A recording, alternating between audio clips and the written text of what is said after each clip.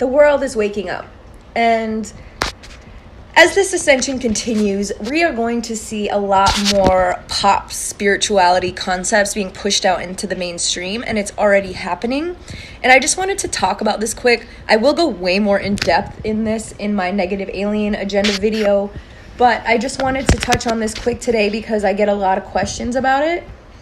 And so it's questions in relation to channeling and also like plant medicine, like ayahuasca. So what I want to talk about is basically one and the same today. As these spiritual concepts get pushed closer and closer into mainstream, they're becoming trendy. So we're already seeing this. People are hopping into the jungle and they want to go on an ayahuasca retreat because they think that that's how they're going to have their spiritual awakening. They're learning about spirituality. They're seeing all these hippies go into the woods and take these plant medicines, so they think that they're supposed to too now.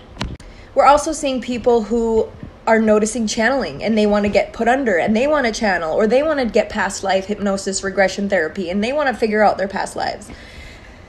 And it's amazing that people are wanting to jump into spirituality. I'm not saying that it's not, but these topics are being pushed out in a trendy way, and there's a huge problem with this. If you jump into an ayahuasca retreat, or any psychedelics for that matter, and you have not done a single ounce of inner work, you are going to have a very, very negative experience.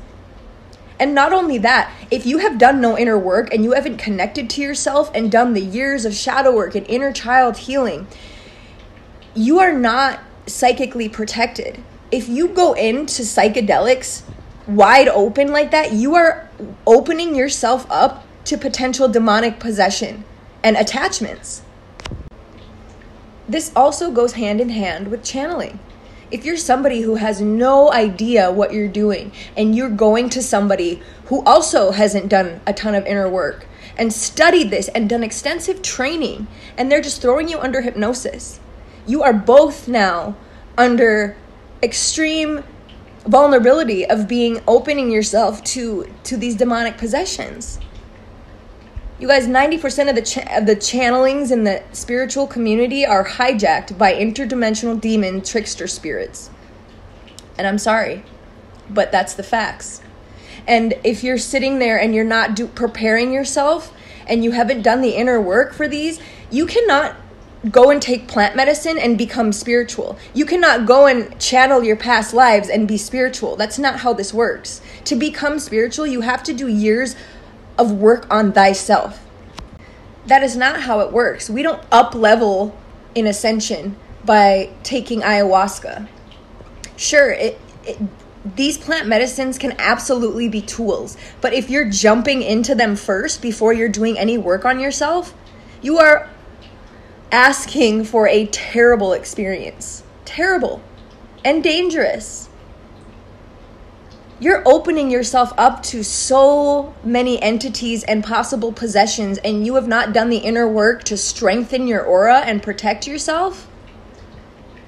So much of this is happening. We do not use materialistic ways to ascend.